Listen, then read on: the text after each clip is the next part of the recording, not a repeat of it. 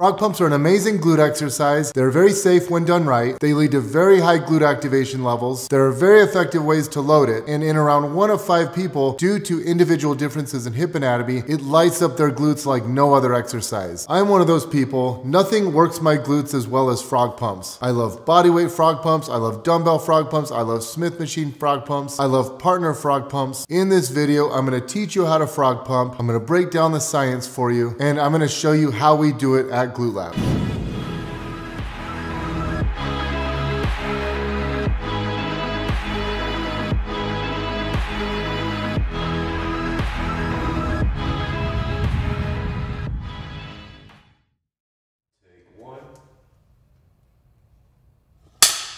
Okay, frog pumps. First, let me give you the history. When I was coming up in the fitness industry, a guy by the name of Smitty Diesel, he came up with a very interesting hip thrust variation. He trained male athletes and he'd have like a triangle and he'd have his guys put their feet on the triangle, their knees would be splayed out, and they would do banded hip thrusts that way. I remember one day he said, hey, can you measure this? Can you measure the glute activation? Because my guys are loving it. So this was back in probably like 2013, I would say. And I remember looking at it going, that looks stupid. Thereby doing exactly what people do to me with my exercise. They look at it, they go, that looks stupid. Powerlifting bros, they'll look at my stuff and they'll be like, that looks dumb, just squat, just deadlift. Don't put your back on a bench and hump the air. Quit doing your sissy abduction movements and just squat like a man.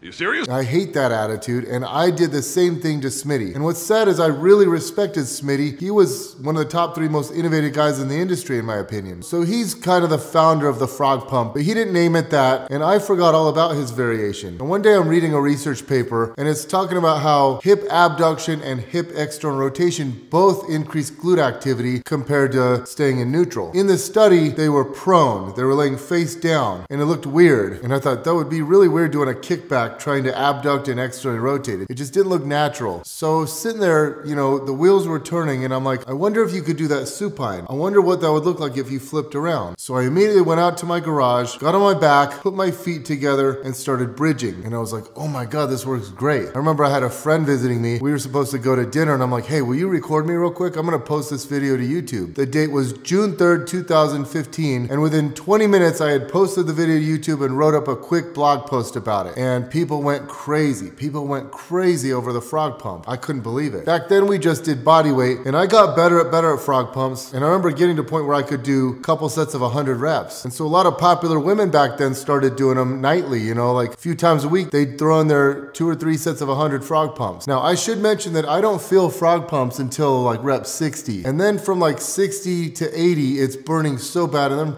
then if I go from 80 to 100, it's like the most excruciating burn I've ever experienced. What's interesting about this is that, pretend I never saw Smitty's variation, this would have been one instance where research drove innovation in the field. Usually it's the other way around. It's we people in the field, the trainers, the coaches, we figure stuff out and then the scientists decide to study that. But this time I got the idea from a research paper and it caused me to think up something in the gym.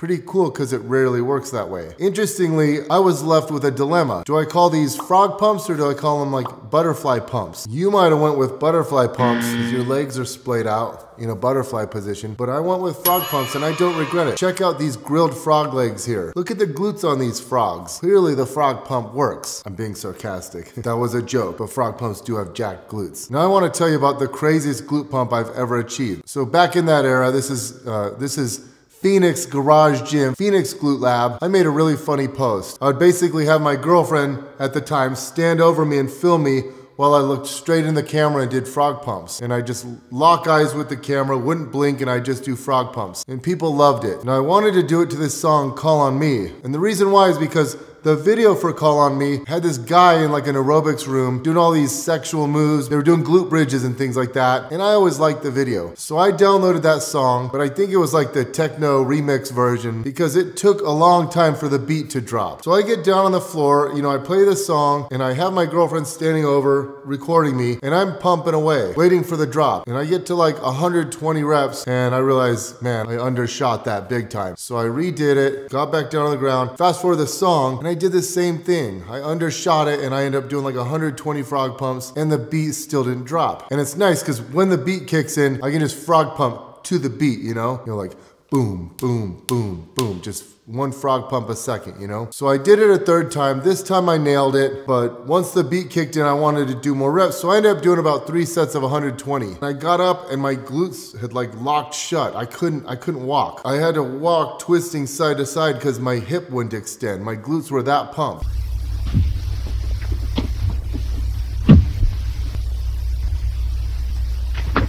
And to this day, it's the craziest glute pump I've ever achieved. As the frog pump climbed the ranks and got more popular, you'd see the comments like, oh my God, these are amazing. Oh my God, I can't believe how effective this is. And then I started to notice people being like, I don't get it. I don't feel these. Am I doing something wrong? Now, I will say that probably around half the people that tell me they can't feel them, they just need adjustments with their form. You know, I need to work with their stance, their level of abduction, etc. And I'll show you how to do that in a minute. But around a third of people just don't feel frog pumps, no matter what they try. And it's not their fault. It's not that they're doing it wrong. It's due to their hip anatomy.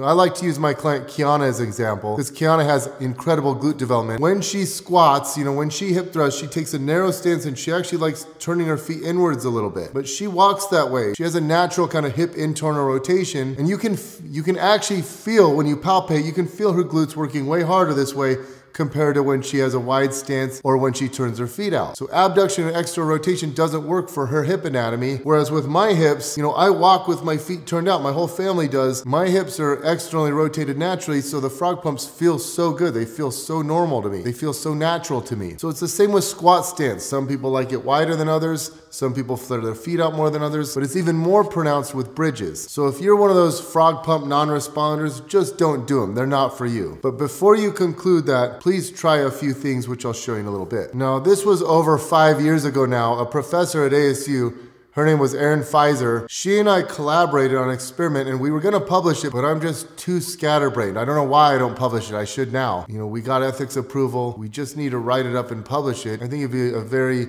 useful study to publish, especially in physical therapy, but also probably has ramifications for hypertrophy training. All right, so here's what Erin and I did. We took 13 highly trained women, you know, these were my clients. They have at least a couple years of legit training experience, and we had them do 6 different types of glute bridges, okay? We had electrodes on the upper and lower gluteus maximus, and we had them do 10 reps, and we looked at the average electromyographic activity, the average EMG activity throughout those 10 reps. We had them do a normal stance, which was hip width. We did a normal abducted, where you took your normal stance, but you let your knees come out a little bit. We did a wide stance, which was twice hip width, or double the width of the normal stance. Now, we also added a band to that and did banded wide stance. This was a mini band placed around the knees. And then finally, we did frog pumps, feet together, and then max contraction, where you take your normal stance and then squeeze your glutes as hard as possible. Now, I would have predicted that the max contraction variation would have gotten the highest upper and lower glute activation because you're squeezing as hard as you can. But interestingly, that wasn't the case. The wide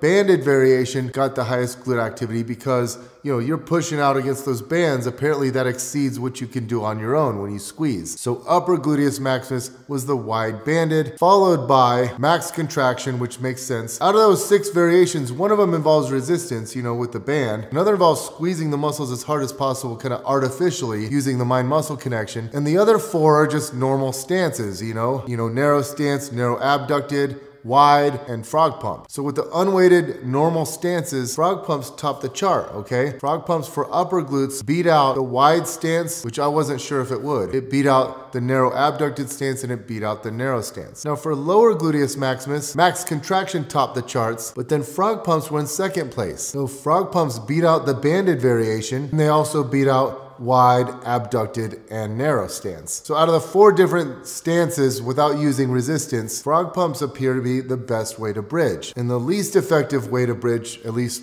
on average, is a narrow stance. Now I've done this drill at probably 50 seminars in the last decade, and I have people try out all sorts of stances, and probably 30 of these times I've had like 100 people in the room. You know, every time I give a seminar, I have people do all these bridge variations, and I say, raise your hand if you like this the most, or raise your hand if you feel this more than the last variation. And I've done it so often that I could predict around a third of the room will raise their hand on this one, you know, 2/3 of the room will raise their hands on this one. And this drill is so powerful because it shows you the importance of individual differences and tailoring exercise selection to the uniqueness of the individual, because what you'll find is with 100 people, the results are all across the board. You know, you have some people who the narrow stance is their favorite variation, but it's only like 10 out of 100. You know, a lot of people, wide stance is their favorite variation. They feel that in the glutes the most. Some people like narrow abducted. And then you'll get around 30 to 50% of people who say the frog pump was their favorite variation. But then you say, you know, how many people felt that the frog pump was their least favorite variation, where they felt the glutes the least? And you get a lot of people raising their hand. And that's because it really targets people with certain hip anatomies. All right, now I'm gonna go through the technique, okay? So you're gonna start on your back, okay? You're gonna put your feet together and you're gonna pull your feet close to your butt. I see a lot of people doing it with their feet far away. You don't want that. You'll feel that more in the hamstrings. You want your feet dragged back towards your butt, okay? Now you can put your head flat on the ground, but I like it more when you tuck your chin into your chest. And if this fatigues your neck muscles, you can just elevate your head onto a Bosu ball. I always joke that this is the best use for the Bosu ball is for frog pumps. And the reason why we tuck the chin is this prevents you from hyperextending the spine. All right, now the most important thing is your level of hip abduction, okay? You have some clients that can take their legs all the way to the ground. It's almost like they could do like a reverse push-up type thing. Lift their butt off the ground by abducting. Even if you can go that far, you don't go that far, okay? You use about 2/3 of your available abduction range of motion. So say your legs can go to here,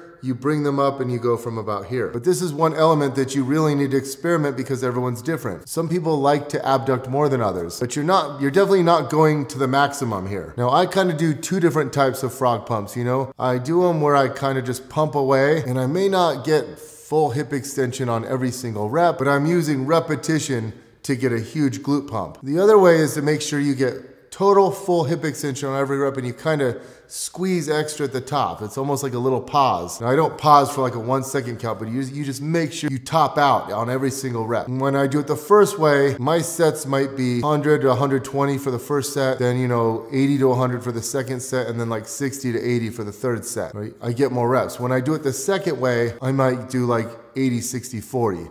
It decreases the reps I can do by about 20. Now, as I said earlier, you won't feel your glutes during the first like 30 reps. If you're conditioned, if you're used to training glutes, it's gonna take some reps. But don't worry, before the set ends, you'll likely be burning like crazy. Now, it helps to have your head on a Bosu ball or just be on a surface that has a lot of friction. If you start sliding backwards, then your leg angle opens up, your knee angle opens up, and then you start feeling it more in the hammies. So sometimes you have to readjust and bring your feet back in towards your butt. So bodyweight frog pumps are great, but what's even better are loaded frog pumps, and I'm gonna show you the 3 main ways we load the frog pump. Okay, the first way is with a heavy dumbbell. Now, this fascinates me, okay? I can do a 150-pound frog pump for about 60 reps. What's funny is so can my clients. Women tend to have crazy glute endurance. I can hip thrust more than most of them except Carly, but they can match me in frog pump reps, even with the 150-pound dumbbell. Now I'm gonna show you how to get in position with a heavy dumbbell. I first thought of this back in a Phoenix gym that had 150-pound dumbbells, and I hated getting this thing onto my lap. So I realized if I just had the dumbbell stacked vertically on the ground, I would twist my body onto my side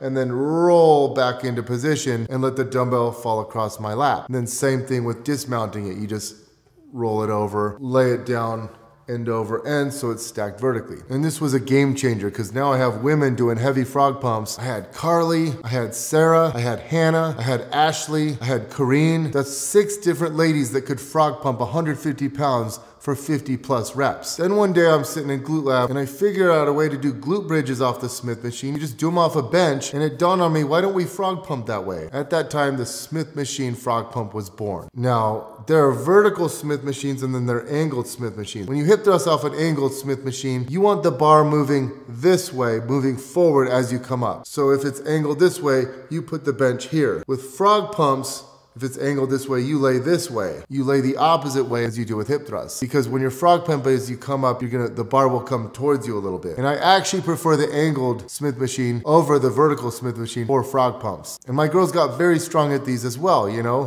They might bust out a plate on each side for a set of 50, 2 plates on each side for a set of 30, and then 3 plates on each side for a set of 15 to 20. But my squat is freakishly strong. I bet Carly could do 3 plates on each side for 50 reps. I think I do 35 reps with 6 plates for a couple of sets. And then I move up to 4 plates per side and bust out 20 reps. And if I just do those 2 sets, my glutes are so pumped I'm walking around the gym like Frankenstein. So the Smith machine frog pump was a game changer. And then during COVID, I started prescribing partner frog pumps to people. Now with the partner frog pumps, you lay down on a bench, you have someone straddle your hips, but you want to make sure you're frog pumping their whole weight. So the partner can kind of put their hands on your knees if they want to stabilize themselves. You want the partner to lean back a little bit, but they're going to lift their legs up and you're going to hold their legs while you frog pump. I know. Now I've topped the charts. Every year I outdo myself, right? First it was hip thrusts, then frog pumps, then some of these abduction movements, like the band supine hip abduction. Then it was the partner hip thrusts. And now the partner frog pumps. It can't get much more raunchy than this, I get it. But seriously, I think we all learned during the quarantine that it sucks not having a gym. And if you have a partner,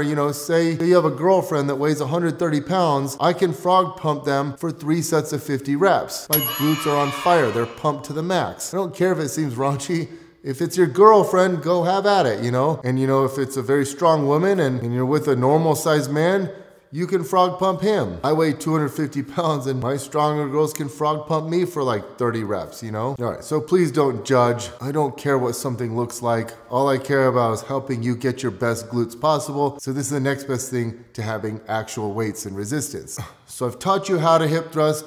I explained the science. I showed you the different methods. Please give frog pumps a try. Do them how I show in this video. Use resistance, go to failure and see if you like them. But don't just glance at these and just assume that they're silly like I did with Smitty years ago, because most things that get popular for a reason, people like them. But if you don't feel frog pumps and you've done them as I teach them, you've tried my methods, then don't worry about it. Don't ever do frog pumps. Now the last thing I want to mention is safety. Since 2015, so for 6 straight years, I've had people frog pumping like crazy in my gym. No one's ever gotten hurt from them, not a single person. If someone was like, these don't feel good on my hips, you just don't have them do them. If someone was like, I feel these all in my adductors or these don't feel right, then you modify it, you don't have them abduct as much, or you just omit it, you don't have the client do them. But there are many people who do like them, and there's some people like me who it's their favorite glute exercise. It's their best variation. So that's my problem with some of these people bashing hip thrusts. I can tell they don't really train people, because if they did, they'd know that some people love them. And they say silly things like it beats up your sacrum. No one gets their sacrum beat up from hip thrusts. At least not my probably 1,000 clients in the last 6 years. They say it jams your hip joints. No, it doesn't. If it does, you're not doing them properly. People have said, oh, it does. You don't get full hip extension on them. Who gives a crap? It gets super high glute activation. Not every exercise has to have a full range of motion, but in the literature, abduction and external rotation have been shown time and time again to increase glute activity. So the brain appears to send more juice to the muscles when you're in that shortened glute position where you abduct and externally rotate. I've also heard some people say it doesn't involve hip extension. Yes, it does. You're extending the hips just in a wide stance position. And I've heard people bash EMG and they've bashed sensation, and that's just silly, okay? EMG is a very useful tool. If you have electrodes on and you do several different variations of an exercise, it can help you home in on the best exercise for a certain purpose, like what activates a certain muscle the best, especially if you have it under the same loading conditions like just body weight for all 6 variations. And bodybuilders have been preaching the importance of sensation for decades, talking about the mind-muscle connection. Listen to your body. It's gonna tell you what your best technique, what your best form, your best posture, your best stance width and foot flare and things like that. Some people out there say this just works the piriformis. Anyone who says that does not understand biomechanics. This is hip extension. You can feel the muscle contracting. If you doubt EMG, if you doubt sensation, just put your hands on people's glutes and you'll feel them contracting like crazy. And what's nice is this effectively works the upper and lower gluteus maximus in many individuals. So there's no exercise that's for everyone. 1/3 of people will not like the frog pump, 2/3 will, and probably 1/3 will just love the frog pump. It's gonna be amazing for their bodies. All right, that's a wrap. Give it a try and let me know what you think. Now, before you comment, I hope people read the rest of the comments and see, because if you're gonna say this is the worst exercise ever, and you read the comments and you have people saying, I love frog pumps, they're one of my favorites, then you're being egocentric, you know? I might not like a certain exercise, but if all my clients love it, I'm not gonna say it's a crappy exercise. I'm gonna say I don't like it, but I know a lot of other people love it. So in the comments section, I hope to see some people saying, love frog pumps, been doing them forever. They're one of my go-to, you know, they're one of my main go-to exercises. And I'm sure I'll see a lot of people saying, you know, I just don't like them. I tried them, Bret. I tried everything you said, but I just don't feel them. And that's fine, but don't knock them until you've tried them. Okay, that's a wrap. Thanks for watching. Please make sure to give the video a thumbs up. Please leave me a comment and make sure you're subscribed to my channel. I got a lot of good things to come in 2021.